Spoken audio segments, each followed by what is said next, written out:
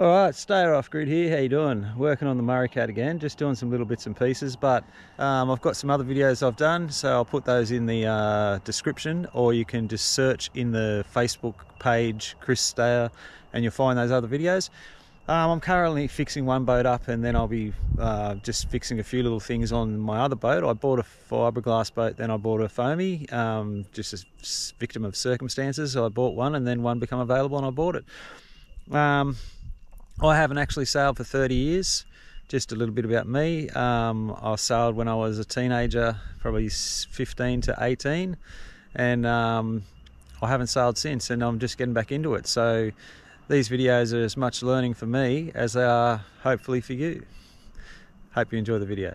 All right, so if you bought yourself a new boat, or an old boat I should say, some of the things you can check out on your mast at the top, which you probably won't really think about other than until you find out when you get your halyard stuck or something like that.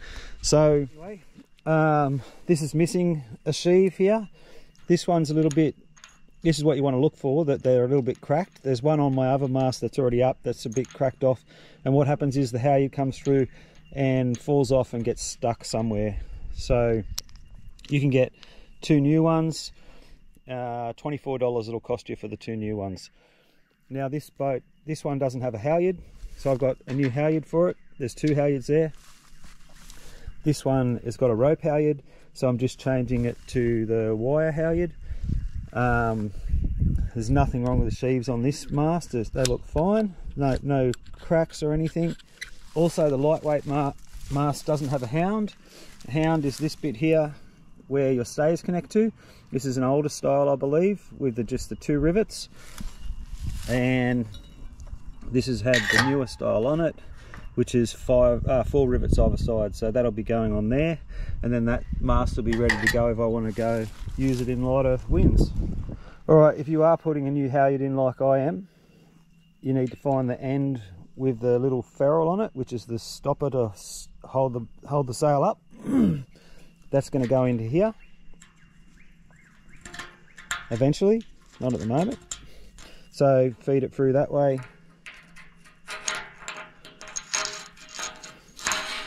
Now you can put your sheaves on.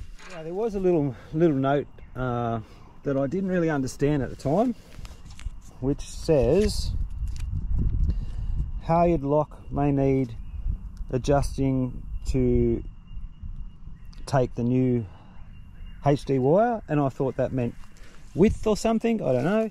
But having a look at this, that little ferrule, when I pull it through now, and it's going to lock into there. So what happens is you pull your sail up, and then you pull your sail down, pull the sail up with the halyard, then you pull the sail down from the bottom of the sail, and then this locks into place.